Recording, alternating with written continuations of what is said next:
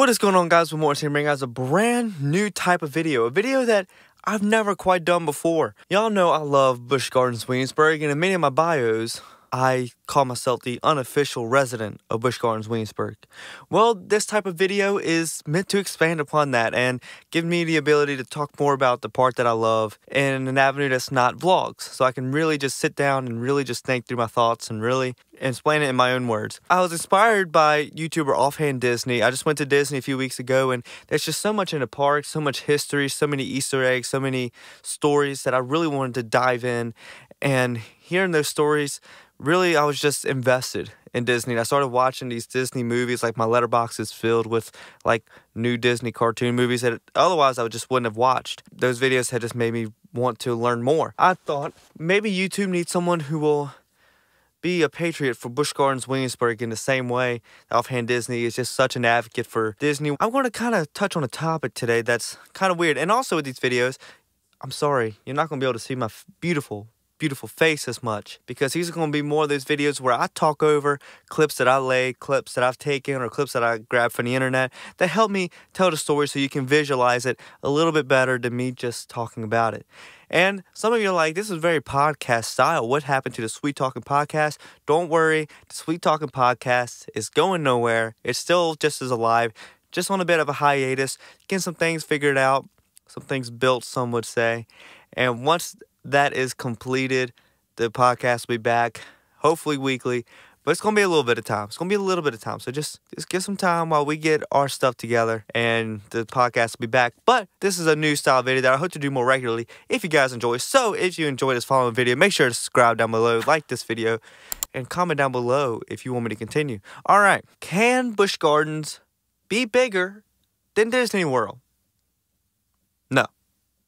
And also, even though we're kind of using Disney because they're more the name that everyone is more familiar with, let's not forget the other big resort parks in the world, Universal. They are just as much a part of this argument. I'm going to use Disney more as the example, but for a closer comparison of parks of like the potential, I say Universal because they're more into the high thrill that I think Busch Gardens is closer to. But for the sake of IP and just familiarity with everything, I'm going to use the Disney parks.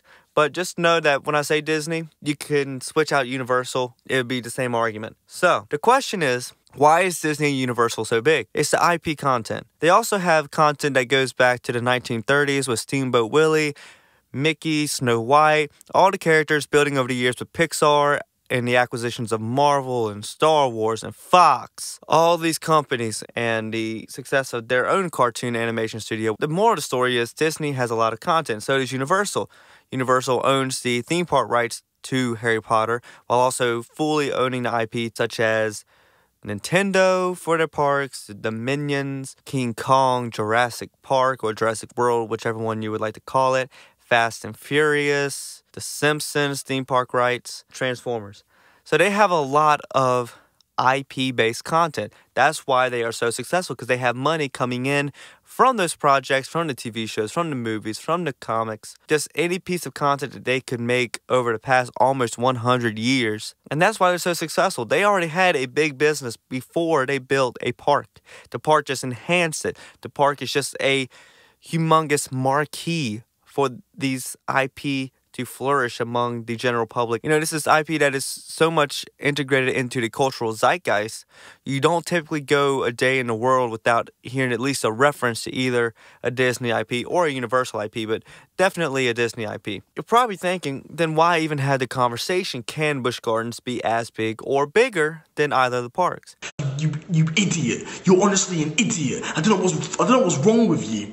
And I don't think it's as crazy of an argument as you think, because what I've been saying the whole time, IP-based content. And we're going to use a couple rides, for example here, specifically from Disney, which are the Pirates of the Caribbean, Jungle Cruise, and Haunted Mansion. Now, what do all these rides have in common? I may have missed some, but we're going to start with these. What do all these have in common? There is a movie based off of all of them. Now, are they all successful? No. The Pirates of the Caribbean franchise, one of the top franchises in cinematic history. Jungle Cruise, what I've heard, I haven't watched it yet, but I've heard it's just a fun movie. There's nothing like too special to it. The Haunted Mansion, I know they did one back with Eddie Murphy. The new one that they're about to come out with looks really cool, really I'm a big horror movie buff, and to see Disney kind of do a horror take is interesting, so I'm excited for it. It looks cool. But again, we've gone this far, but we hadn't really talked about Busch Gardens. But the point I'm bringing up with those rides are more popular now because of the IP those rides inspired. At least for Pirates of the Caribbean. That's probably the one that you can definitely use as that. In 2008, Busch Gardens was acquired by SeaWorld. And I can do a whole video talking about that if you guys want to, about why that happened. We all know how SeaWorld is great at taking care of their money. There's a lot of potential there. SeaWorld definitely, I feel like, is always trying to heal the image of the brand. And now there's only a few film studios that Disney does not have under their wing, which are like Sony, Paramount, and Warner Brothers. So we have to pick one of those that we're going to roll with. So I'm going to say Warner Brothers. So let's say, hypothetically, Warner Brothers or SeaWorld reach out to each other and they're like, we want to be more competitive with Disney and Universal. How can we do that? You hand over movie rights to IP based off of what SeaWorld has created.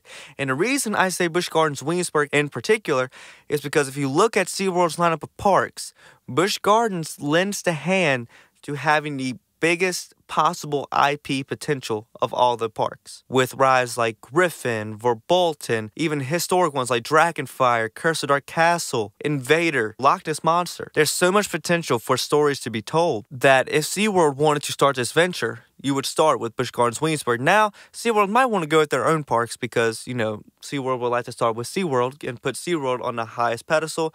But if you look at the history of how they dealt with their parks, aside from the SeaWorld parks themselves, Busch Gardens Williamsburg in particular gets a lot of love. I know Tampa just got Iron Gwazi, I know, but just hold tight for Williamsburg, okay? Just hold tight. But if you think about it, like, which park has the more hybrid rides? Which park has the bigger world-class rides? Williamsburg. And if you want to compare Tampa and Williamsburg together, think of it like this. Tampa came first, Disneyland came first. They're both essentially in a street corner. They don't really have all the space in the world. They're kind of limited in space. Disney World is like Busch Gardens Williamsburg. They came after the former, but they're bigger with more land that they can expand upon, which gives them more integration with the natural world. Busch Gardens has the potential to be as big as Disney, I think. It would not happen soon. Even if the deal happened tomorrow and they started working on a script, it would take years because the cultural zeitgeist has to kind of drift and they have to find a way to force themselves in with the other huge IP outside of Disney and Universal. But I think it's possible. I think it's possible. And I think you start here. So let's say Warner Brothers and SeaWorld signs a deal. They want to make movies. Where do you start? I think it's on a silver platter. And I think you go with a ride that actually doesn't exist anymore. I think you go with Curse of Dark Castle. Because A, there's already a story written there. There's already a story that people that have been to the park, at least in the past 15 years, are familiar with. There's so much content. You can make a whole full-length movie based off the first version of the ride. And Busch Gardens owns the IP. I think they split the IP with Falcon Creative Group. I think they could have the pool where they could get the movie rights to it, should they want it. And then, let's say the movie's successful. Let's say it's a box office hit. Then you got a sequel with Dark Coaster, which is now the ride that is taking Dark Castle's building. So there, you got a franchise right there. You got a movie and a sequel, and you could potentially go on for the third one, should you want to. And other rides that I would consider would be in the first batch, or if you want to go into MCU or Disney way to like to say it, the phases. If you want to talk about what else you could do in phase one is Griffin. I think that would be a fantastic one. Of course, Loch Ness Monster. I mean, that one's just like on a silver platter. It's also one of the oldest rides at the park. So I think that'd be really great to integrate with the history of the park. And I think Verbolten. I think that if you look at those, and Alpengeist too. And I think also there's so many genres that they can go with these stories. I think you can go action with Curse of Dark Castle. I think you can go horror with like Alpengeist. You can go medieval sci-fi with Griffin. Super action adventure, sci-fi, horror, anywhere with Verbolten. You could even make like a racing movie out of it. Actually, I'm going to save the racing idea for another day. There's potential that I'm working on the stories for what those films would be, because one day I would love to pitch those if I could. So what would need to happen for them to even have that potential? The only reason Disney and Universal are as big is that they're creating this with the IP and their ability to integrate the IP. So really it would be not just upon getting a movie deal right between Warner Brothers and SeaWorld, or let's say a movie studio and SeaWorld. But it had to be success at the box office, success with the general audience and the general public. And what this means for Busch Gardens is the money that Disney gets is from all the merchandise and toys and everything based around the movies in addition to the movies. What Busch Gardens would need to do, and what would be the best thing for Busch Gardens out of this whole thing, and it's really the whole point of this whole entire argument, theming. Busch Gardens Williamsburg is the world's most beautiful theme park for so many years in a row. But one thing that they started to lack on recently due to the budget that they're given from SeaWorld is theming. I think Pantheon is the biggest advocate for that point, because we all remember the concept trailer pre-pandemic that had all the Roman columns and everything, and what's it now? Not Roman columns, just a few stones and a lot of wooden boards, because Busch Gardens Williamsburg loves wooden planks. Looking at you, Invader. And there's just so many potential to expand upon theming that's already there. Like Griffin, you had the beautiful theming right when you walk in. But let's expand that and make that more of the entirety of the lane. Loch Ness Monster, they really lend themselves to have some good moments, but they just need to expand upon it. And for Bolton, I think we could remain untouched for history with theming. I think theirs is pretty solid. Same with Dark Coaster, because they already had the existing building, and I like the new theming in there. I think they could do a little bit more, but I like it. So the reason I picked Busch Gardens is because, like I said, there's so many stories to tell with the rides that are already there. I think there's definitely the base for real, genuine, successful IP already in the park. So if SeaWorld was like, we want to expand, we want to make more money, we want to become more integrated with the general audience and the cultural zeitgeist, I think you start with Busch Gardens Williamsburg. It's also in one of the historic capitals of the world. So you're drawing more people to what's already a big tourist place in addition to Orlando and California, where the Disney parks and Universal parks are. You get a new spot. You get a new spot that's your own. And if you can draw people there, that's your own. You're not battling like Disney has to battle Universal. You got your own spot. Because if they did this, the only other part that Busch Gardens Williamsburg in particular has to battle is King's Dominion. And to be fair, it's not much of a battle.